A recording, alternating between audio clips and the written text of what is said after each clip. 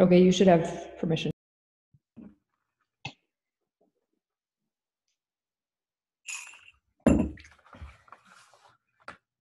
Yeah, I think it's good now. It's going. Yeah.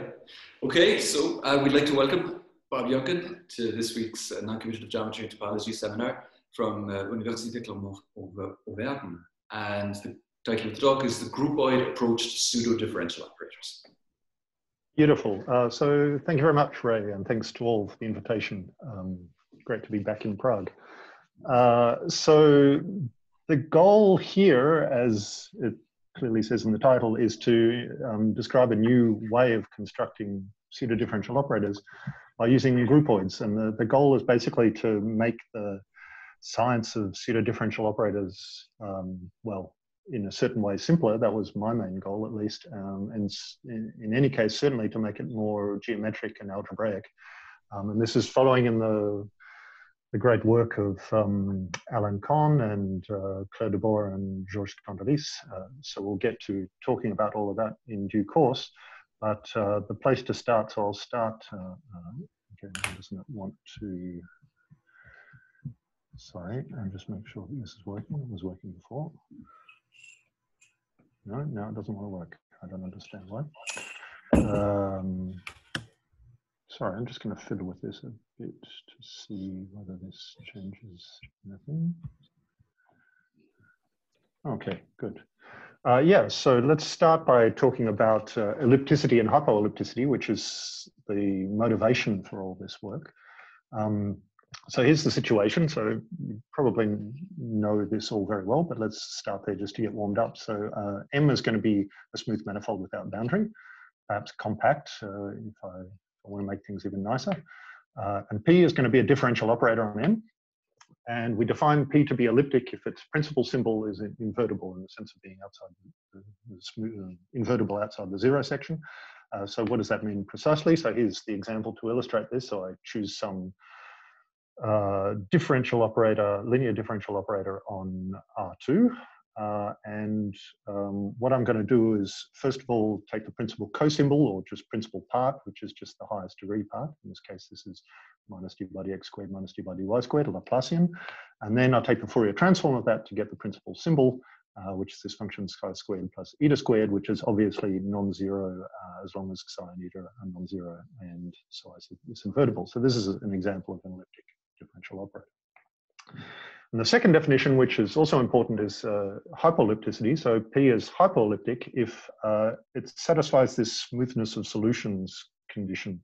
So if I have a distribution F and PF is a C infinity function, then F was already a C infinity function. And that's true not just on all of them, but on any open set. So it's basically saying that if I have a differential equation with the right-hand side being smooth, then the solutions are smooth as well. Okay, and you can see the similarity in the words of these two definitions, ellipticity and hypoellipticity, but the actual definitions don't seem to have much to do with each other, unless, of course, you know this famous, well-known theorem that elliptic operators are hypoelliptic. And in fact, this is one of the main properties, of course, of elliptic operators and why they're so interesting. Let's prove that, since this is central to everything we're doing here. So the proof, the modern proof for proving the elliptic operators are hypoelliptic is to construct a pseudo-differential calculus. So what does this mean? So this means we're going to introduce a filtered algebra of operators, psi m. They're operators both on smooth functions and on distributions on this manifold.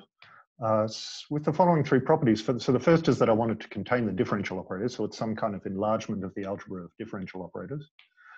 The second thing is that all the Schwartz kernels of these operators should be C infinity off the diagonal. And basically what that means is that when you apply one of these operators, then it won't increase the singular support. It may increase the support. So just to remind you, a differential operator doesn't increase the support.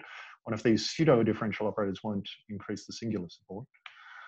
And the final thing that I need is that it contains parametrices for the elliptic differential operators. So a parametrics Q for an operator P is one such that I minus PQ and I minus QP are smoothing operators. And once you have those conditions, so that's the hard work, then you simply write your function f, which is a solution to this differential equation, as this sum of I minus QPF and QPF. And the first part will be smoothed by the fact that it's a parametrics, and the second part will be smoothed by the fact that, sorry, the second part will not be smooth, but it'll have the same singular support as the right-hand side PF, and that shows that F is smooth on the same subset of M as PF, and so we're done. So this explains why a pseudo-differential calculus is a useful thing to have, and the first consequence is that, as I say, elliptic operators are hyperelliptic. But just to point out, this is far from being an equivalence. There are a lot of hyperelliptic operators that are not elliptic. So here are two examples. The first is from 1934 in a paper by Kolmogorov, who introduced this operator here, d by dx squared plus x d by dz plus d by dy on R3. If you think of R3 here as being the Heisenberg group, then this operator is in fact x squared, the vector field associated to the standard field x, x squared plus y. And Kolmogorov showed that this is also a hyperelliptic operator, but clearly it's very far from being elliptic. Its principal part is just d by dx squared, so its symbol will just be psi squared, which on R3 is 0 on an entire hyperplane. So it's far from being elliptic, but nonetheless it's hyperelliptic. And another example, which might be more interesting to people who are working on things like parabolic manifolds, parabolic geometries, and things like this, is the example. So the following example, you take a strongly pseudo-convex domain in Cn plus 1, and we take the manifold to be the boundary of this. So this is a 2n plus 1 dimensional manifold. It's actually a CR manifold, in particular contact manifold. And now inside that we have a hyperplane bundle, a contact hyperplane bundle called H, which is all the tangent vectors which remain tangent when multiplied by I. And we can define what's called a sublaplacian, which is the sum of the xi squareds, but now where xi is just a local frame for H and not for all of Tm. So this is, if you like, elliptic in all dimensions, all directions but one. It's elliptic in 2n of the 2n plus 1 directions, but then there's another direction which is not introduced. But nonetheless, as Kohn and then Follen and Stein and many other people have shown, this retains the property of being hyperelliptic thanks to the geometry of this hyperplane bundle, which is somehow totally non-integrable. It's the opposite of being a foliation, so that the vector fields along this hyperplane bundle H generate all the vector fields, and that turns out to be enough for this to be hyperelliptic. Okay, so those are kind of the examples that are motivating the work that I'll talk about later on. But I want to start really in the elliptic world to explain the general philosophy. And to do that, we need to talk about groupoids and Schwartz kernels. So again, I'm sure that many of you know about Kohn's tangent groupoid, but this is really the star of the show. So it's very important that I introduce him correctly. So this is a groupoid with base space. So the set of objects is going to be n cross R. And it decomposes as a disjoint union, in fact, a family of groupoids indexed by this parameter R. So the R parameter here will always be called T, little t. And this tangent groupoid decomposes as a family of groupoids indexed by this parameter T. Here's a picture. So for all the non-zero T, for T in R cross, it's just M cross M, the pair groupoid. So I'll describe exactly what the pair groupoid is in a second, but let's just look at it as a space for the moment. And the one exception is that the fiber at T equals 0 is going to be the tangent space, the tangent bundle to this manifold M. So the picture I have here is the case where M is a circle. And the only thing I want to do is I want to consider these M cross M's as being stretched transversely to the diagonal. So this red line here is supposed to be the diagonal in M cross M, and I'm going to stretch this space transversely to that diagonal.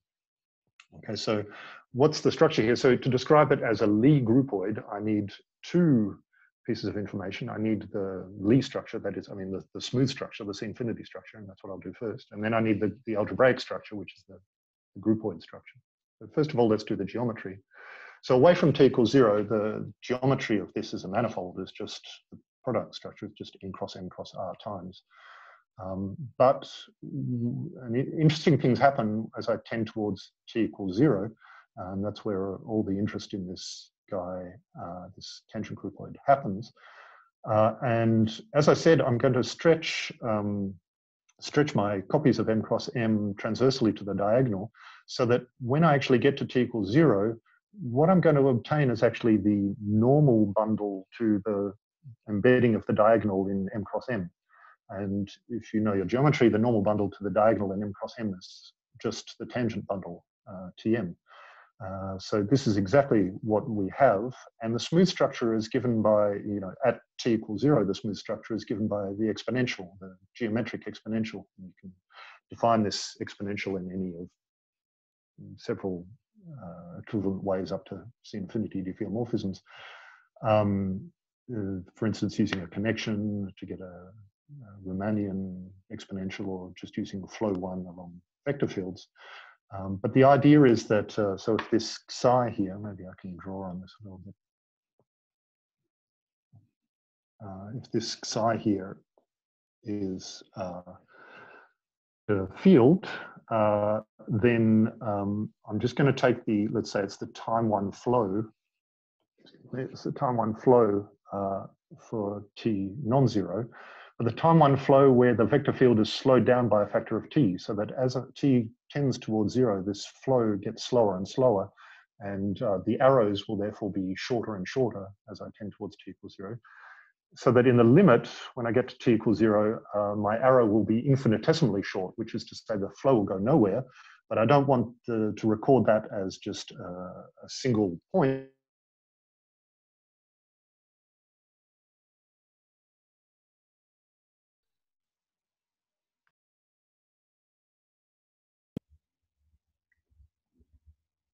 Did we lose you, Bob? Can't hear either. It's look like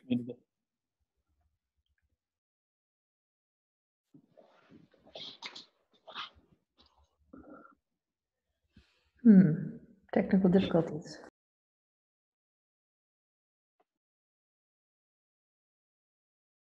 I hope he realizes. I guess neither of you have his phone number or anything.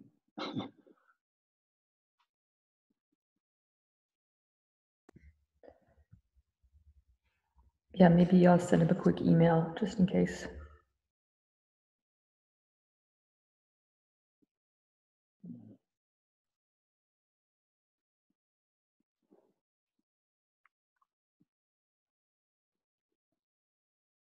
Yeah, okay, so I'll let you send the email so he doesn't get bombarded.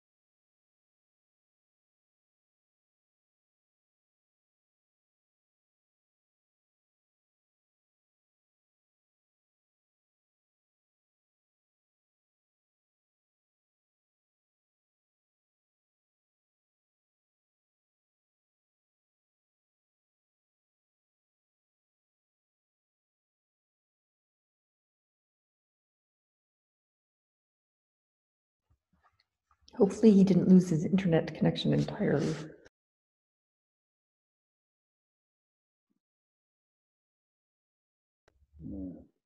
Meanwhile, I see Andre has turned into a cat.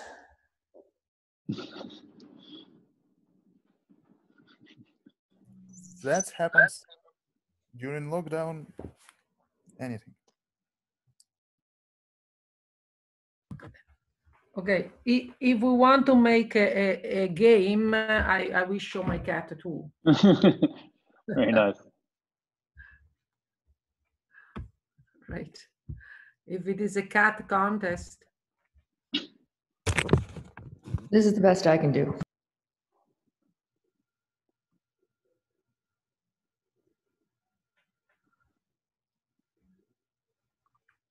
And you must know that my cat by now knows a great deal of mathematics because she has been to many seminars.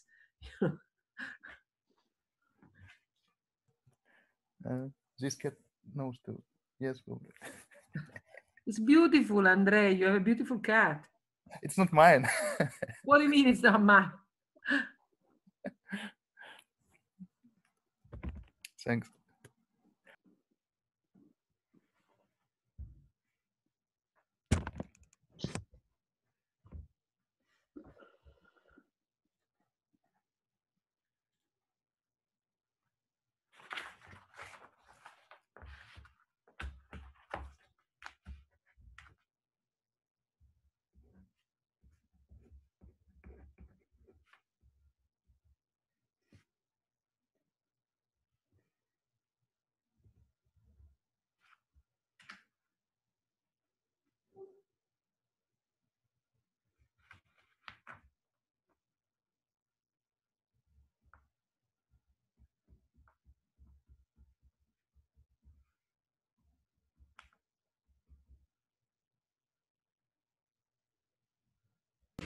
Does anyone know that if I remove Bob, he could join again? Or will he be banned or something weird like that?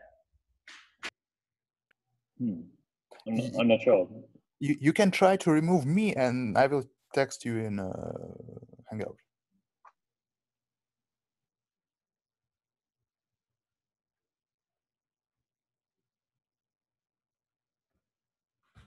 Seems he disappeared on his own.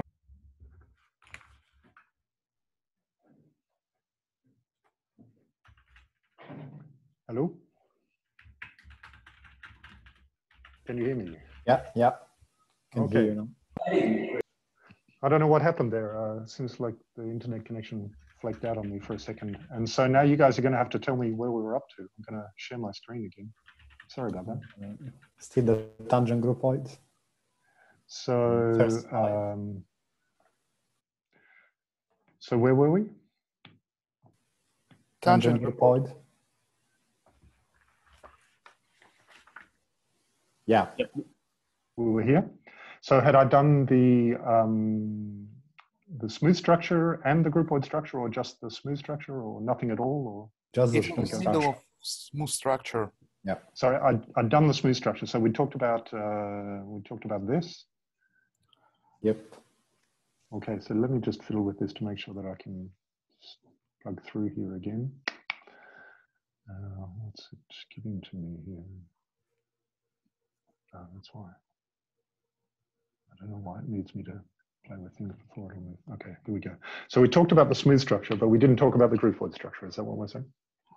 You was interrupted in the middle of smooth structure. You was explaining what is a vector field Okay. at 0. Okay, so I'll do the short version of that then. So this psi here is supposed to be a vector field, and the smooth structure, so the structure as a C-infinity manifold, is such that the exponentials of this vector field give charts on this manifold where, okay, the exponential can be interpreted, for instance, as a time one flow. But the important thing is that factor of t before the psi, which means that the vector field is going to be slowed down in time as t goes to 0. So for a t finite, this exponential map will give a flow from one point to another, and then you should think of that flow as being an arrow in this groupoid, a morphism in this groupoid. But as t goes to 0, this arrow will become 0 in length, or infinitesimal in length, because I don't want to think of it as a 0 length arrow from one point to itself. I want to think of it as an infinitesimal arrow from that point to itself, namely a tangent vector. And this all glues together smoothly to give a C-infinity structure on this manifold. So I'm guessing now that I got cut off because I tried to use my stylus. I don't know why the stylus cut the feed, but I'll have to avoid using that just to be safe so it doesn't happen again. I'd love to ask you to tell me if I get cut off again, but something tells me that doesn't work. Now I need to talk about the groupoid structure, so the algebraic structure of this guy. So that, as you know, groupoids not every two elements of a groupoid is composable. So the first rule in this groupoid is that things will only be composable if they live in the same fiber. And even then there are restrictions, so the same T fiber. So here's what we do. If two things are in the same non-zero T fiber, then it means we have two pairs, and the composition law is just the pair groupoid law. So xy times yz is equal to xz. So an arrow from x to y composes with an arrow from y to z to give an arrow from x to z, the unique arrow from x to z. And at t equals 0, the groupoid law is just the group law, where I see the tangent space at x as being an abelian group. So it's merely addition of tangent vectors. And these are the only allowable compositions in this groupoid of columns. Okay, so first of all, do you still hear me? Yes. Yes. Right. Okay, I'm going to ask you this regularly so that I don't waste another 5 minutes talking to myself. Right, so now that we've got a groupoid, as in the previous slide, we can now talk about an algebra of convolution algebra of distributions. So just as on a Lie group you can convolve distributions, so you can convolve distributions on a groupoid. And let's give the motivation for this with the Schwarz-Kernel theorem. So I want to consider a continuous operator from C infinity m to C infinity m. So Schwarz's theorem says that these are given by Schwarz-Kernel integral operators. In general, I mean, the standard formulation of the Schwarz-Kernel theorem is for functions from C infinity m to distributions, d prime m, and then you can take any distributional kernel. But in this case, I'm being more stingy. I want my operator to map C infinity m to C infinity m again, and that means the Schwarz-Kernel is going to have to be smooth already in one of the two variables, and the normal way, and the normal parameterization, that'll be the first variable. And so that I'm going to use this notation E prime R of m cross m to mean distributions on m cross m, which are smooth in the first variable and distributional in the second variable. Okay, and what's more, the composition of two of these Schwarz-Kernel operators is given by this standard formula. And I want to see this as a convolution law. In fact, it's precisely a convolution law, but it's a convolution law with respect to the pair groupoid. You can see exactly the composition in the pair groupoid that I described on the previous slide there, that x times y, xy times yz is equal to xz. Okay, and you can do this more generally. So for any Lie groupoid, you can define an E prime R of G, which will be C infinity families of distributions on the range fibers of G. So in the pair groupoid, for instance, the range fibers, the range map is the projection onto the first coordinate. So I'm talking about distributions on the second, with respect to the second variable here. And I want these distributions in the second variable to make a C infinity function into the distributions with respect to the first variable. So this is precisely what I've described at the top of this slide. And then I want some proper support condition just so that the distributions, convolution of distributions is well defined, just like on a Lie group, you need proper support, compact support in order to be able to convolve to distributions. And so Lescure, Manchon, and Vassou have proved that this E prime G is indeed a convolution algebra. And what's more, that the smooth functions are a right ideal in this. And I could do exactly the same thing with the source fibers, and then I get C infinity as a left ideal. And I can even take the intersection of these to get a two-sided ideal. So this is the sort of analytic structure related to the tangent groupoid.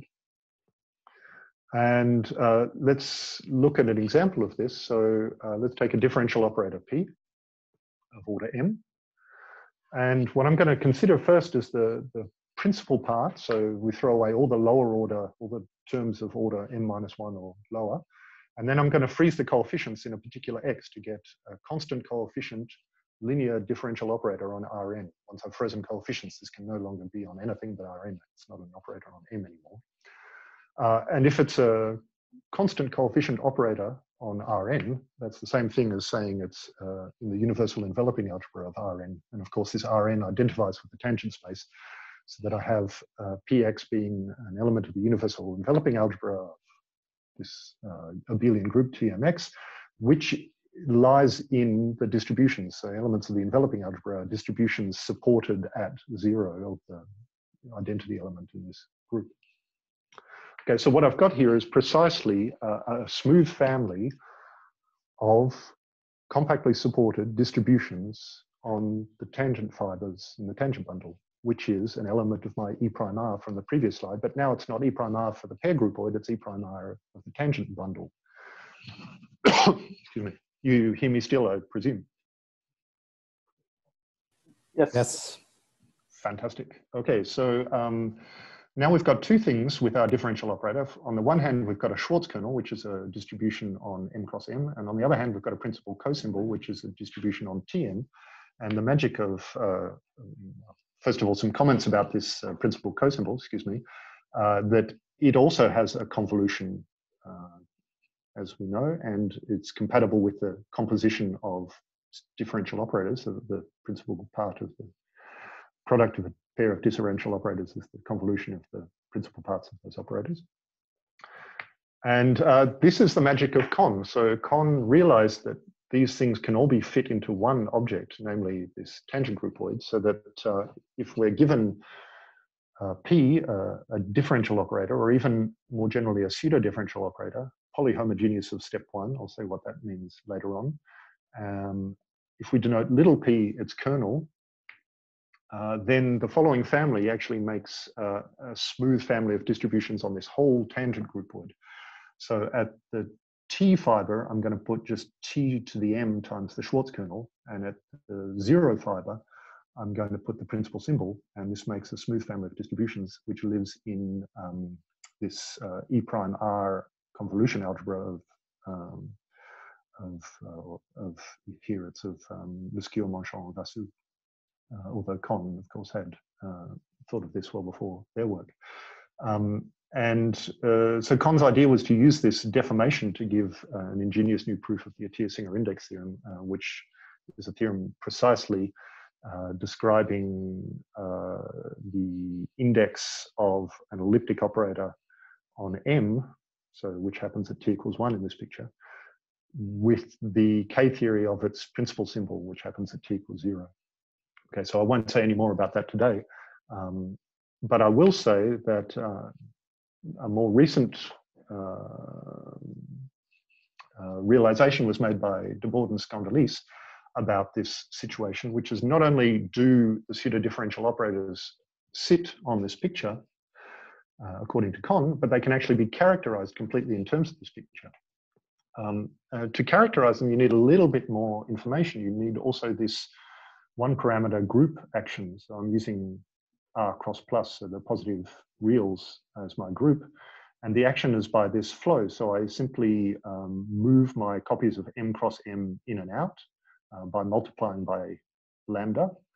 So that makes a dilation in the horizontal direction. And because of the way this groupoid is made with this stretching in the vertical direction, as I dilate things in the horizontal direction, there'll be a corresponding stretching in the vertical direction. And that makes this hyperbolic kind of dynamics on this whole picture, where at t equals 0, the group action is just given by dilations, so homotheties, multiplication by lambda on this tangent space. What de Bord and Scandalis realized, which was really a game-changing observation, is that you can make a precise statement about which are the pseudo-differential kernels. When I say pseudo-differential, I mean polyhomogeneous of step 1 again, excuse me, in terms of the geometry of this tangent groupoid and this one parameter family of automorphisms of this groupoid. Okay, so I'm not going to describe exactly de Bord and Scandalis' theorem because it's a little technical to write it down, but I'm going to describe a new interpretation of it, or one that we did with Eric van Erp, and which generalizes nicely to all sorts of other situations, and that's really the goal of this talk.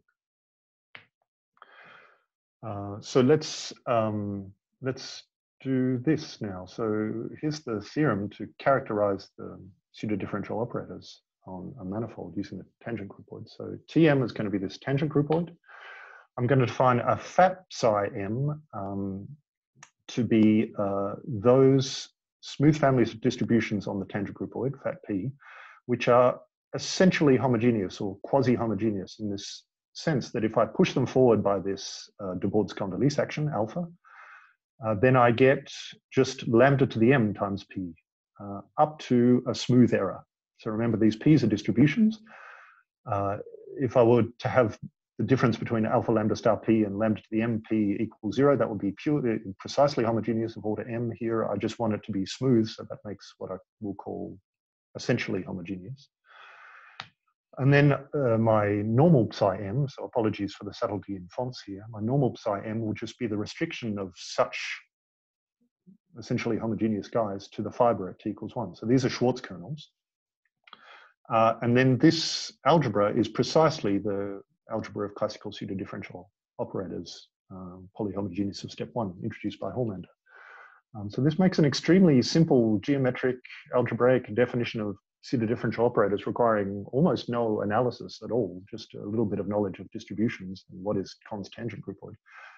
And voila, you have the pseudodifferential operators.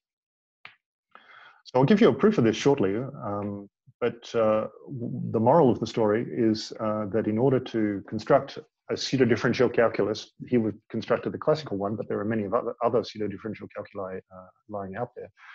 The important thing is to be able to construct a tangent groupoid with an action of r cross plus on it, and then you can take this theorem that I've cited here, instead of being a theorem, you can make it into a definition, call that your pseudodifferential operators, and check whether it has all the properties that we needed right at the start of this talk to prove, for instance, hypoellipticity for the operators in your calculus with invertible principal symbol.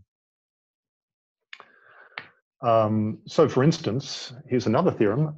If you change Con's tangent groupoid for for Montuber's B groupoid for a manifold with boundary, and I'm not going to tell you what that is, you can just dream about it. Then what you get out of this same definition will be Melrose's B calculus used in the proof of the Patodi-Singer index theorem and such other marvelous things. And for another example, if you take a Ponge or Van Earp's tangent groupoid for a CR or Heisenberg manifold, then what you get out of this is the Heisenberg calculus due to Bills and Greiner or Taylor. You know, and because of the profundity of Con's work on the index theorem, there's been a whole industry, 20 years worth, 30 years worth of people constructing tangent groupoids for different kinds of geometric structures. To each one of these tangent groupoids, in theory, there should be an associated pseudodifferential calculus. And it turns out that this is exactly the case. We have all sorts of new pseudodifferential calculi which come out of this general method. Let's just talk about what you can get out of this. And we need principal symbols first. So let's let P be one of these Schwartz kernels. By definition now, this means that P is the restriction to T equals 1 of a fat P for some essentially homogeneous guy on the tangent groupoid. And you can prove a little lemma, which is that if you now restrict this fat P to the T equals 0 fiber, it's going to be independent of the choice of the fat P, which extends the normal P, at least up to a smooth error. So what this means is that you get a well-defined principal symbol map from pseudodifferential operators to this sigma m, this cosimple algebra, where sigma m is the convolution algebra of the T equals 0 fiber, that is the tangent bundle here, modulo smooth functions, again, which are homogeneous order m with respect to now just the dilations, because remember on the T equals 0 fiber, the Debord's Condoleezza action just becomes the homotheties. Okay, and by Fourier transform, you can now show that this is isomorphic to C-infinity functions on the cosphere bundle. So that's the normal principal symbol instead of the principal cosymbol. And what's more, you have a very simple exact sequence. If you take distributions on the tangent groupoid and multiply them by T, the kernel of, well, first of all, that's a linear map and an algebra homomorphism. The kernel will just be the restriction at T equals 0, where this function T is equal to 0. And so you get a short exact sequence mapping to the distributions on the tangent bundle. And this yields precisely the short exact sequence associated to the principal symbol map. And this is exactly enough to show that if you have an invertible principal symbol, then P has a parametrics modulo order -1 pseudodifferential operators in this calculus. And then by a simple Neumann series trick, there's a standard trick in pseudodifferential theory which lets you push that psi -1 to a psi -infinity. So it's actually has a parametrics modulo smoothing operators, which is what we needed right at the start. Okay, so this setup is, like I said, it's very simple, and it gives many of the standard facts about pseudodifferential operators just out of the geometry of this tangent groupoid. So let's do a proof of this now, but let me just pause to ask firstly whether you still hear me, and secondly whether there are any questions.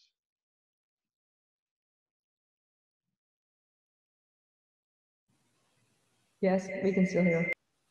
Wow, okay, from space there. Fantastic. So you still hear me, and I take it there are no questions because there were no questions. So let's go on. Okay, so the goal now I want is to prove this characterization. So let me just remind you what the theorem was. There's this characterization here about pseudodifferential operators being restriction to t equals 1 of the homogeneous, essentially homogeneous distributions on the tangent groupoid. So let's just recall what a pseudodifferential operator is in terms of symbols, full symbols now. So a pseudodifferential operator is given by this complicated formula where you take the Fourier transform, multiply by a full symbol A. So apply my P to a U. I take the Fourier transform of U, I multiply by some full symbol A, and then I take the inverse Fourier transform, and that defines a pseudodifferential operator as long as my A, so this is not going to work for any old A. I need A belonging to some good symbol class. But let me, before I remind you what the symbol classes are, first say that, as is well known, that P is a differential operator if and only if this full symbol A is a polynomial in psi. And let me remind you also what a polynomial is. So this is what a polynomial is. So a polynomial is a finite sum of homogeneous functions in psi, smooth homogeneous. So it turns out the only, as you well know, the only smooth homogeneous functions on Rn are the polynomials, the monomials, sorry, the homogeneous polynomials. And so if I take a sum of such things, that's going to give me a polynomial, and that will be, say, a strictly polyhomogeneous function in psi. Okay, so now we want to loosen what we mean by polyhomogeneous. But first of all, we need this symbol class. So SM10, I won't make much of a deal about the rho delta 10 there. These SM class functions are those verifying certain decay or growth, limiting growth conditions in terms of psi. And I'm not going to make a big deal about that either. This is standard pseudodifferential nonsense. So this is the standard symbol class. But then to make a polyhomogeneous symbol, we want our symbol A to be in this class of reasonably decaying functions on Rn cross Rn. But I want them to admit an asymptotic expansion of this kind written here, so a sum of AJs up to infinity, where asymptotic expansion here means that A minus some finite partial sum in this series is a symbol class of arbitrarily low order, so of order m minus k here for k large, where the AJs are all homogeneous symbols of order m minus j in this parametric psi outside some compact set. So it's just like being a polynomial, except that homogeneity is relaxed a little bit. It doesn't need to be on the nose anymore, only outside a compact set. And I can take orders which are non-integer. I can take arbitrary real orders and can allow infinite series in them instead of just finite series. Okay, so just to remind what homogeneous outside a compact set means, strictly speaking, it's exactly this, that if I dilate A by lambda, then I get lambda to the power of m minus j times A outside of some compact set. So this difference will have compact support. Okay, so that's the definition of a polyhomogeneous symbol. A little bit of a digression now on polyhomogeneous functions, seeing as they play such an important role here. And there's this little lemma which we discovered actually after we had done this work, but turns out to be an extremely powerful way of understanding what's going on here, which is that you have the following equivalence for functions. Let's just take smooth functions on Rn for the moment. The first is that A is polyhomogeneous of order m in the terms of asymptotic expansions in the previous slide. And the second is that A is the restriction to t equals 1 of some function fat A in one dimension higher, so a smooth function now on Rn plus 1, which is actually homogeneous, not polyhomogeneous, but just straight up homogeneous of degree m, modulo Schwarz functions, modulo some Schwarz error. So you should think of this lemma as being the equivalent of saying, any polynomial on Rn, I can make into a homogeneous polynomial on Rn plus 1 by adding one more variable, which I'll call t. And it's well known that this is sort of a standard fact in algebraic geometry or whatever, but you can homogenize your polynomials just by adding an extra variable into the mix. That's exactly the same thing that's going on here. So here, just to be precise, what homogeneous modulo Schwarz means, it means that the dilation of A in terms of lambda now dilating in the Rn plus 1 minus lambda to the power of m times A is a Schwarz class function. And so what we see is that the polyhomogeneous functions on Rn can be understood much more easily, if you like, if you just expand the dimension by 1 and say, well, in fact, a polyhomogeneous function is just a homogeneous function, modulo Schwarz, restricted to t equals 1. So obviously, if you restrict to t equals 1, it's no longer going to be homogeneous on the nose, but it retains some notion of homogeneity in this sense of having asymptotic expansions that we saw on the previous slide. Okay, so what does this mean for our pseudo-differential operators? So let's consider the case where m is just Rn to begin with. So let's take a P, which is a classical pseudo-differential operator. A is going to be its symbol, and P is going to be its Schwarz kernel, so that's just the inverse Fourier transform of that symbol. So as we just said, the symbol A is actually the restriction to t equals 1 of a smooth function, a homogeneous smooth function in 1 degree higher. So here I've drawn the psi and t dimensions, but I haven't drawn the x dimension. So the x axis, the manifold itself, m, is going into or out of the screen. This is just the cotangent direction and the r direction. And as we saw, the fact that this is polyhomogeneous means that it's the restriction to t equals 1 of some actually homogeneous function on this whole job with respect to this radial dilation action. And now if we take the inverse Fourier transform, well, the inverse Fourier transform replaces infinity with 0 and 0 with infinity, so that now the dilation action upstairs is going to become this hyperbolic dynamics downstairs, and the Schwarz kernel, little p, will now be the restriction to t equals 1 of a fat p, which is homogeneous or essentially homogeneous with respect to this new hyperbolic action on m cross Rn plus 1. And this m cross Rn plus 1 with this hyperbolic action is exactly the tangent groupoid in the case of Rn with the Debord-Scondalis action that we were talking about in the previous pictures. So this is exactly a proof, if you like. I mean, it's a diagrammatic proof of the theorem that we presented before in the case of Rn. And of course, this is a local statement, so you can now glue this using local charts onto any manifold you want. So this, I'm just repeating the theorem here. This is the theorem we've just proved with those sketches. Okay, so that's the end of the proof for the classical calculus. And now we can talk about more general pseudo-differential calculi on other manifolds. And here I'm going to take the example of filter manifolds. I need to tell you what a filtered manifold is to begin with. So a filtered manifold, or a manifold with Lie filtration, or a Carnot manifold, these are all synonyms more or less for the same thing, is a manifold M with a filtration of its tangent bundle by subbundles. So I've called them here T0M, T1M, up to Tnm. This proves that I'm not a parabolic geometer, because if I were a parabolic geometer, these indices would be negative instead of positive. Okay, let's not worry about that. Which are compatible, so I want this filtration to be compatible with Lie bracket of vector fields, so that if I have a vector field of order I and a vector field of order j, then their Lie bracket is of order at most I plus j. And okay, so this is the kind of thing that you find, well, first of all, some examples. The classical manifold is just where you have order 0 only. And a Heisenberg manifold, for instance, a contact manifold, you'll have depth 1 filtration here, and in general, parabolic geometries might give you more higher order filtrations here.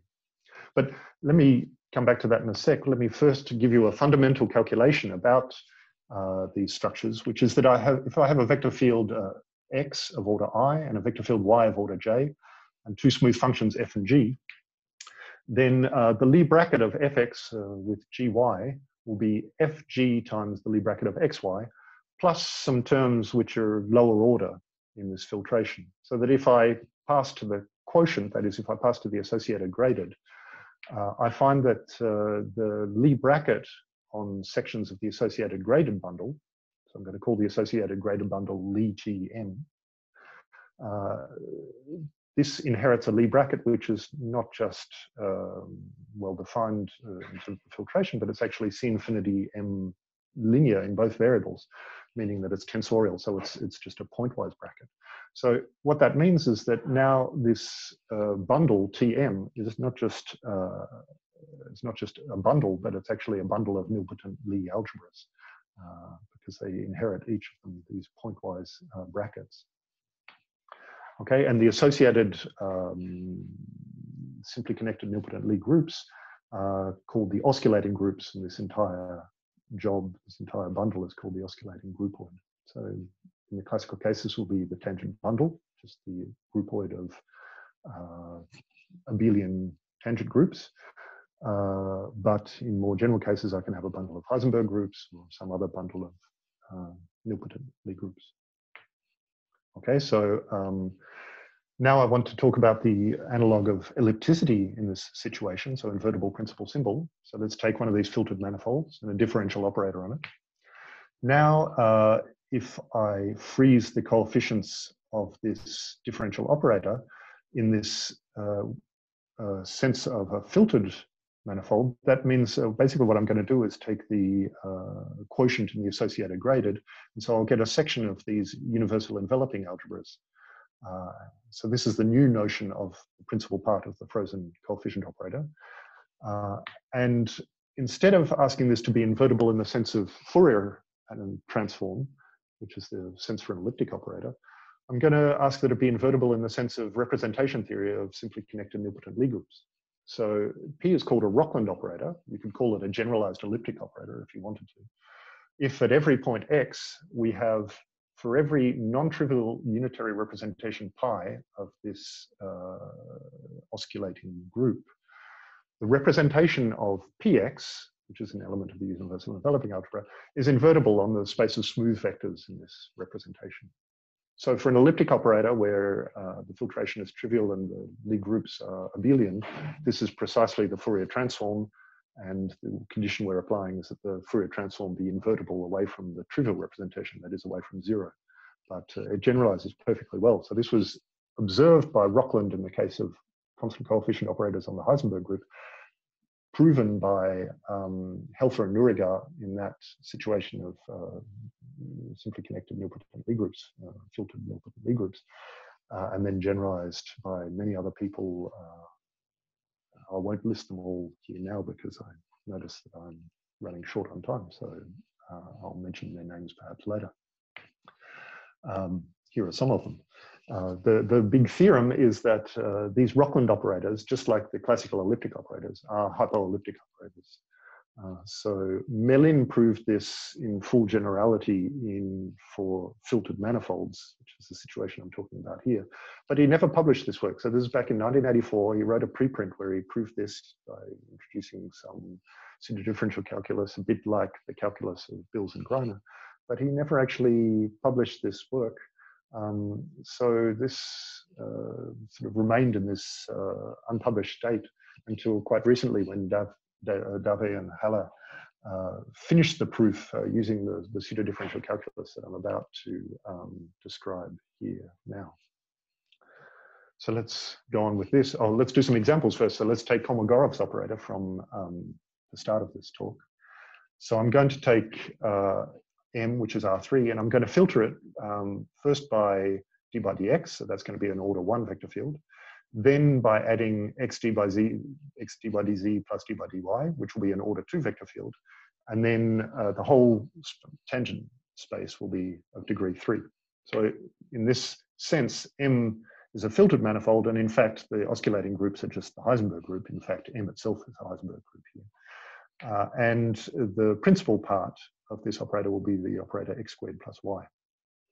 And you can do the representation theory for this guy very easily. The representation theory for the Heisenberg group is not at all complicated, and you find that it's Rockland.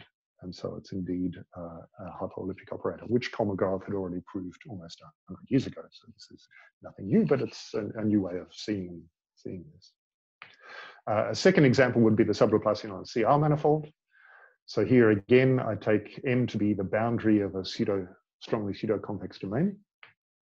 And I'm going to filter it just with depth 2 now. I'm going to take the order 1 vectors to be the hyperplane bundle, the contact hyperplane bundle, and then T, the order 2 vector fields is everything. So again, this is a filtered manifold, and again, we get a Heisenberg group as the osculating groups, now of dimension 2n+1. And the principal part of the sublaplacian is just the sum of the xi's squared, where here the xi's are the generating vector fields for the hyperplane bundle, the cotangent, the codimension 1 contact bundle. And again, a bit of simple analysis on the Heisenberg group shows that these are all invertible away from the trivial representation. And so again, we get a Rockland operator, and this again proves now Kohn and Folland and Stein's results about hyperellipticity of these sublaplacians. Okay, so I told you that you can do this using the tangent groupoid, so I need to tell you how the tangent groupoid works in this case. So it's very simple. We just take exactly the picture we had before, but we reinterpret the t equals 0 phi. But now it's not just the ordinary tangent bundle, but it's this bundle of oscillating groups. It's this bundle of simply connected nilpotent Lie groups. The smooth structure is exactly the same. I use the same chart, except that now, instead of slowing down my vector fields by xi, I slow them down by some inhomogeneous, some filtered dilations. So vector fields of order 1 will be dilated by t, or shrunk by t, whereas vector fields of order 2 will be shrunk by t squared, vector fields of order 3 by t cubed, and so on and so forth. But this also defines a smooth structure on this object. So now, as I was just saying, these delta t's are the homogeneous dilations. And the groupoid structure is also exactly the same, except instead of adding tangent vectors, I now use the group law in the oscillating groups. So again, it's a very simple object. Again, it has this de Broglie-Gantelis action that I've indicated in green in this picture. And here's what we end up with. So we can make this definition of the fat psi m just like we did previously for the classical pseudodifferential operators. So these are families of distributions on the tangent groupoid fat Tm, which are homogeneous mod C infinity m, which would be C infinity Tm, excuse me. And we have two maps, a restriction to t equals 1 and a restriction to t equals 0. And I'm going to call the images of those maps psi m at t equals 1 and sigma m at t equals 0. And what this gives us is a pseudodifferential calculus for filtered manifolds, so following Bills and Greiner and Mellin. I should also mention Christ, Geller, Glowatsky, and Paulin, who worked on this, and many other people, Taylor, Epstein and Melrose. There's a long history of this in various different circumstances. And the theorem is that if this restriction at t equals 0, which I'm calling now the sigma m of p, the principal cosymbol, if that is invertible in this convolution algebra on the oscillating groups, then given all the things that we've proven before, it's not at all difficult to show that P then admits a parametrics Q in the operators of order -m, modulo 1 degree lower, but then with the standard Norman series trick, modulo smoothing operators, in fact, so that we have a parametrics modulo smoothing. This condition that I've described about the invertibility of the principal cosymbol is awkward to work with. Some abstract convolution algebra of distributions on nilpotent Lie groups. So as I was saying, Dave and Haller finished off the proof of this by proving that this abstract invertibility condition in terms of the restriction at t equals 0 actually corresponds precisely to the pointwise Rockland condition. So here they're building on work, previous work of Folland and Stein and Raphael Ponge and Chris Geller, Glowatsky and Paulin and various other people who proved it in other circumstances. But it does finish off precisely this theorem that if you have an operator on a Lie filtered manifold which satisfies the pointwise Rockland condition, then its principal cosymbol is invertible and therefore it admits a parametrics, and that's enough to prove hyperellipticity. So as a corollary, we get Mellon's theorem from 1984, which proves that pointwise Rockland operators are indeed Fredholm operators. And I think that's probably a good place to finish. So thanks very much.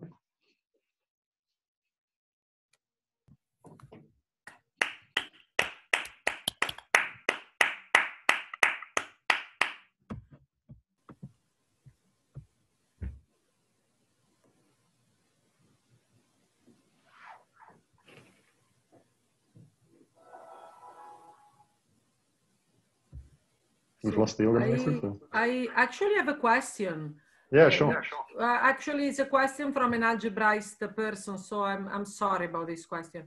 So I'm used to the categorical definition of groupoid. So I was wondering, from this point of view, does it give any advantage? Have you seen this point of view more categorical about what you're doing? Yeah, so no, this is really a geometric kind of groupoid. You should think of it as some kind of generalization of a Lie group, with the caveat that you're not allowed to compose any two No, of course elements. I know what the groupoid is. Yeah, sorry. But there's very little. The objects here are really geometric in nature. There's no algebraic structure underlying these objects. There is no advantage in trying to exploit this. I'm sorry about this. No. I know. It's no problem. Sorry, I didn't mean to repeat the definition of a groupoid. But yeah, no, it's really about flows. So these groupoids are used to describe. I mean, they pop up in work of Kohn, but also in work of Androulidakis and Skondalis, describing flows on foliations and so on. No, it makes sense. It's a very geometric construction. But it makes sense. Yes. Okay, so any other questions? Then maybe as a continuation of the written questions, do you know something about the corresponding Lie algebroids to these guys? Yeah, so the Lie algebroids are precisely, the Lie algebroids are, in fact, it's easier to construct the Lie algebroids than the Lie algebras. So the Lie algebroid will be, at every T non-zero, the Lie algebroid will just be the tangent bundle to the manifolds. It's very simple. And except that the anchor will be non-trivial. The anchor will be the anchor will be the map from the tangent bundle into itself, so the identity. And at the T equals 0 fiber, the Lie algebroid will be the bundle of Lie algebras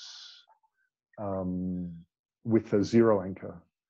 So it's actually much easier to describe this. So the Lie algebroid is something very algebraic. You just take the tangent bundle Tm with its filtration, and there's a sort of standard deformation from a filtered object to a graded object, where you multiply things of filtration order k by t to the k, and that gives you a natural deformation family that moves from the filtered object to the graded object, and that is precisely the Lie algebroid. So it's actually a very simple object, the Lie algebroid.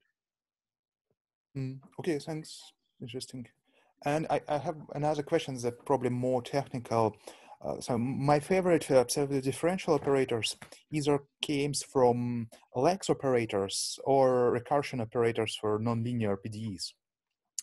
Is this approach could give me some ideas to simplify my life? For example, sorry, keep going. Yeah, for example, when I have a Lex operator, I don't know, for KDV, when it's dx plus my potential u, I want to take a square root of it and then produce my integrable hierarchy. Could I use some techniques from this groupoid approach? Yeah, so that is a technical question, and I don't know the answer to it. So first of all, at the nonlinear side, I know almost nothing about nonlinear differential operators. So that I think is an interesting question, but I have unfortunately nothing to say about it. For operators with, you'll have to fill me in a bit. For operators with potentials, are you thinking of some analog of the Weil calculus here or something like that? So I don't know these Lex operators either. Not really, because let's start with these operators that will give me KDV. It will be dx plus potential u. And I want to take a square root of it, and then take some powers of it. Right. And so in this, the potential plays a non-trivial role here, right? So yes. it becomes a non-local problem now. So this is extremely interesting question, I think. But for the moment, I have, so the pseudodifferential calculi that we're obtaining here are completely local in nature. So at the moment, none of this says anything about Fredholmness for operators with potential on non-compact manifolds or anything like that. Something I've started vaguely thinking about, but for the moment, I don't have anything concrete in that direction. Yeah, thanks. So I think, Marco, did you raise your hand for a question? Yeah, so are there local index formulae for this filter case? Yeah, local index formulae. Yeah. So you can get index formulae very easily. Well, formulae, you can get index theorems very easily in the sort of abstract sense of con. And then you want to be able to turn that into an actual index formula in terms of characteristic classes or something like that. Yeah. So there are some of these. So Eric has proved an index formula of this kind for Heisenberg manifolds. And I think Omar Mohsen recently generalized that somewhat. So I need to check exactly how easy it is to extract that. I mean, the difficulty is extracting the appropriate symbol classes from the principal symbol data. So somehow there is a general recipe that one could follow and just run the machine. And... Yeah, it's not so simple as that. So in Eric's proof, for instance, he uses the non-commutative geometry of the representation space of the Heisenberg group, which, as you maybe know, has this kind of symplectic structure. It's like a two-sphere with the two hemispheres being a single symplectic leaf and then a bunch of points around the equator. Okay. Yeah. And using the structure of the principal symbols on these different components, they're able to compute or to give a formula for an ME-Phi cycle in the sense of Paul Baum. And once you have that, you can put it into the traditional Atiyah-Singer theorem formula and get an index out of it. But already, it's quite a lot of work to get there. It really needs, I think it could be possible in general, but I think it would also be extremely difficult to give sort of a straight write it down formula. It's more like a process that you need to go through to obtain the Baum-Douglas, the Baum-Douglas cycle. So you say that somehow in the case of the Heisenberg case, then it has to do with this symplectic foliation of the Heisenberg. So let's say of the Colbert space, basically. So you look at the Colbert space of the Heisenberg Lie algebra, and this has some symplectic structure, and you restrict to the sphere at infinity, and there's some functional analysis which allows you to turn those guys into local index data. But it's a fairly long process. So Omar Mohsen has been thinking about this, and he's made some progress in general.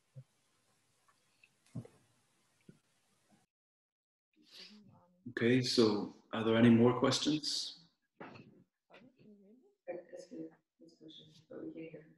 Yeah, I think there's a question. Eske, but we can't hear you. You need to unmute yourself. No.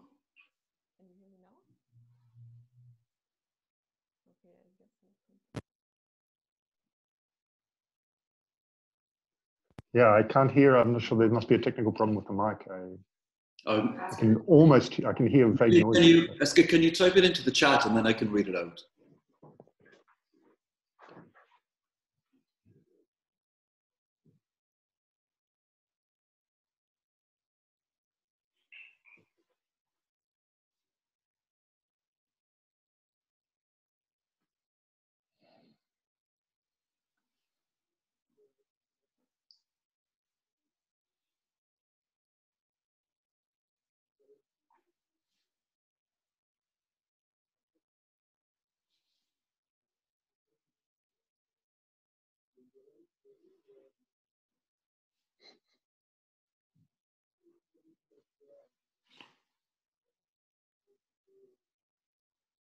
Yeah, today hasn't been the best day technically.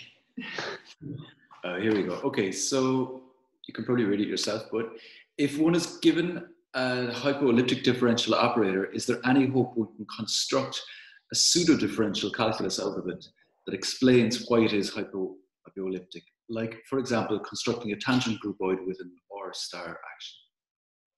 Yeah, so that's also an interesting question. So the first thing you might ask is how you know if it's hypoelliptic. You need some kind of proof. So to my knowledge, there are only two ways, people can correct me if I'm wrong, there are only two ways to know whether an operator, a differential operator is hypoelliptic or not. One is with the Rockman theorem, so in that case it's already dealt with here. The other is with Hormander's sum of squares theorem. So I'm working on another project with Jakub Sandrolidakis and Omar Mosen and Eric Van Erp again to obtain a groupoid proof also for sums of squares operators. So sums of squares operators, you sort of have a given family of vector fields which are generating for, which are bracket generating, and there you can find a tangent groupoid associated to those differential operators, which is now more singular. It won't be a Lie groupoid anymore. It'll be some kind of diffeological groupoid is the technical name. So it'll be something like a non-Hausdorff manifold. You can use the same general principles with that. It seems there are some details missing, but you can use the same general principles to prove that those are pseudo-differential, that those are hypoelliptic, and that there's an associated pseudo-differential calculus. So yeah, I don't know whether that answers the question, but I think it's more you need to know that there's a pseudo-differential calculus associated to the differential operator to prove that it's hypoelliptic, except for the example of these sums of squares operators.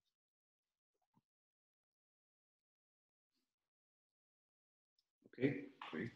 So yes, thank you is the answer if you haven't seen it. Yeah, I saw that pop up. Okay, so are there any other questions? Maybe I'll quickly then ask, I mean, the obvious question for me is going to be, what about extending these things to differential operators on quantum, coming from quantum? Yeah, so that would be fun. So Nigel Higson and one of his students, whose name is, oh, I've forgotten his name, that's terrible. It'll come to me shortly. They have a way of constructing the tangent groupoid, which is very algebraic in nature. So it's rather than starting with the geometry of the manifold, they just start with the algebra of functions. And then you can sort of imagine being able to blow this up using some algebraic geometry type constructions to obtain an algebra of functions on what should be the tangent groupoid. And in the classical case, this works out. So you could imagine applying that to your favorite, you know, say quantum homogeneous space or whatever you like, and then make the definition that that Eric and I have made here and see what it gives you. I think that's an interesting thing to think about, and I haven't thought about that at all, except that, you know, it'd be fun to try. Because we have enough examples somehow that should be. Yeah, I mean, you'd start with the Podler sphere, of course, and just, yeah, of course. You know, first of all, can you define what the tangent groupoid of the Podler sphere is? I think that's already could be fun to do. It's strange there because the differential operators on the Podler sphere and on these other quantum spaces, they look more like difference operators sometimes than they do differential operators. So like Q differential operators. So I don't know. Yeah, I don't know what would happen when you deform that to equal 0 by one of these block constructions. It's an interesting question. Okay. Something to think about. Yeah, homework problem. Okay, so I think maybe that's probably about it. I think you've got enough of the grilling. Yeah, so thank you very much again for a very nice talk.